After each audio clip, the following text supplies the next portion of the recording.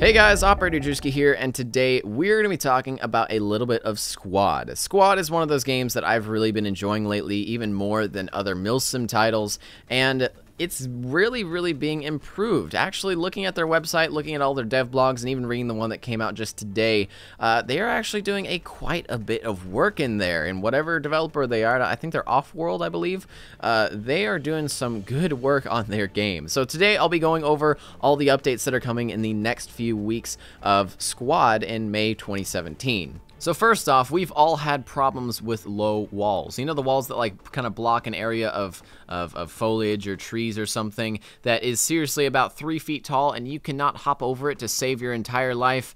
Yeah, we've all had problems with those tiny walls in this game, and hopping over them is sometimes a really big chore. You usually have to hop over them or like try to hop and then crouch in midair just so you can bring your feet up high enough to get over it. It's very tough sometimes to get over those walls, and now we have a total fix for that. We are bringing in vaulting. Vaulting and jumping is finally going to be in Squad, so you can easily just hop over those walls and be on your way. And now we don't have to really worry about, you know, I feel like being stuck in compounds that much anymore. I feel like you used to have to walk around some of these sometimes, but now you should be able to easily get over them. And I feel like the more agile, the more, I guess, realistic our soldier gets in Squad, the more smooth the combat is going to be, because you won't have to worry about hopping over with no jump animation, basically, small walls like that anymore. Another thing that I feel like adds to the realism of movement is Freelook. Freelook is the ability to look away from your weapon, and being able to, you know, check your left and your right side while not having to make your gun move the same direction. Maybe you want to cover an angle, but you also want to just peek to your left and right, make sure your 360 is clear. Having that in the game definitely adds a lot of perception to your player, and now we're getting that in Squad. We've seen it in games like Battlegrounds or Arma and things like that, but now that we have it in Squad, I think that it's going to change the entire game. Sometimes I'd be walking up behind a group of enemies, and you can clearly see where they're looking just because their guns are all facing the opposite direction. So you can just follow the enemies as long as they don't turn around, and as long as you don't see a gun turn the hell around, you aren't going to really notice. But now, if one of those enemies just turns their head very quickly, they might see you before you really see them turning their head. So that's always going to be really nice. And also, there is actually a third-person animation for this. So in some games, if you Freelook, you don't really see it from the outside, like in Rust, for example. But in this game, you're actually going to see your friendlies and also hostile players Freelooking. So you're going to see their heads turning left and right if they're checking their flanks. Also, another thing you'll see enemies and friendlies do is lowering their weapons. Holding a gun up, especially something like an M4 or a heavier AK-47 or AKM, whatever you are holding, is very tough. If you've even played airsoft or paintball, if you've been in the military, you probably know much more than paintballers do about how heavy a weapon can get over time. And definitely with something like Squad, having everybody hold their weapons straight forwards in a 90-degree angle all the time just kind of looks wonky sometimes. So now they're implementing a method where if you aren't doing anything like shooting or aiming down your sights for a small duration of time, then your soldier will lower his weapon realistically. So this means that if you're looking at friendlies trying to make a little plan or something, you aren't just threatening their lives as you're having a small light discussion with them. Additionally, now we are able to not only go prone, but go prone realistically. So beforehand, you might be shooting at a hostile and just see his body just plop down to the ground. There were two ways to know if you either did kill this guy or if you didn't kill this guy. If he just plops towards the ground instantly, that means that he laid down and now you can't see him anymore, but he's still alive. But also, if he died, you would actually see him just instantly turn into a ragdoll and slowly fall toward the ground. Now the enemies don't just plop to the ground like they used to, just going a really cheap, kind of weird-looking animation, but now they actually have a realistic animation where their hands will go down. One hand will take the left hand will go off the weapon and actually reach for the ground, and then you see the person actually realistically slowly go from a standing or a crouch all the way down to prone.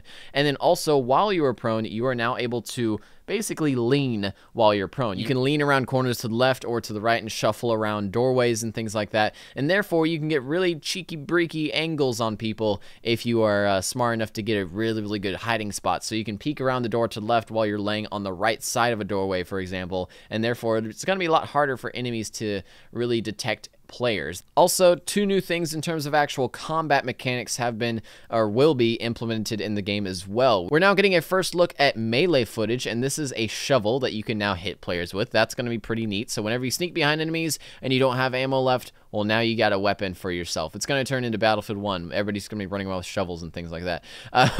But also, we now have weapon bipodding. This is going to be great for those light machine gunners. Like me, I'm usually a SAW running around with an M249 or an RPK or something like that.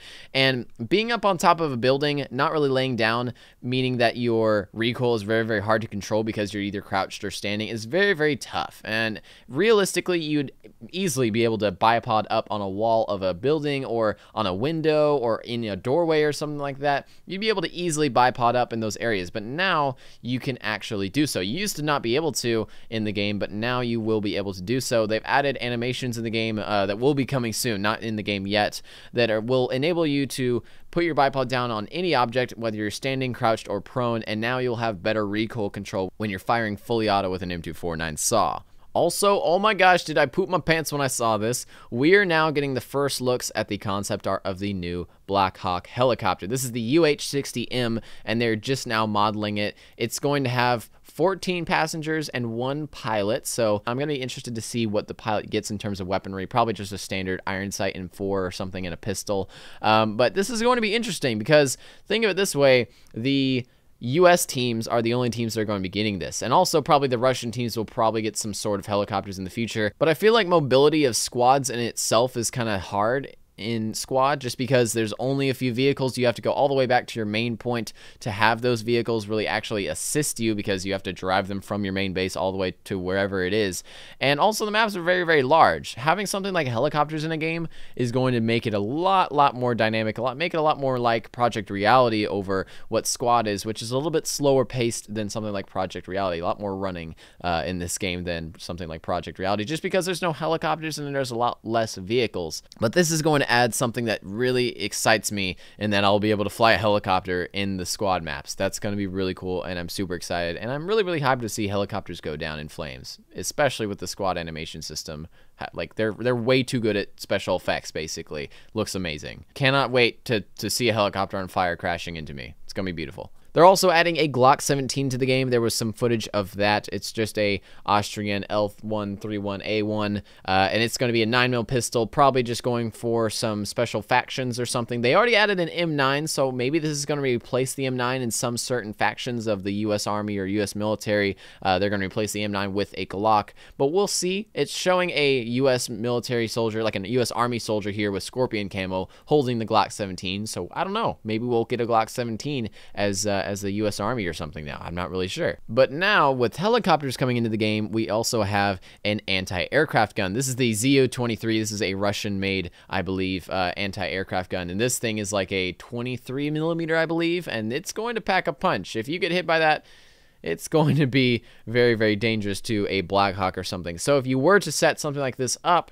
in something like a FOB, it's going to be very hard for a Black Hawk to fly over and get some good LZs, especially when there's an AA gun looking at you the entire time. Also, because Russia doesn't exactly use the old RPG-7s much anymore, they're now implementing the RPG-29, which is a much more improved version of the older RPGs that the Russian army currently uses. So this is going to be firing a 105 tandem warhead similar to the RPG-7 in-game, but it's just going to be a little bit more lore-friendly to what actual Russian forces would use versus something like just an RPG-7.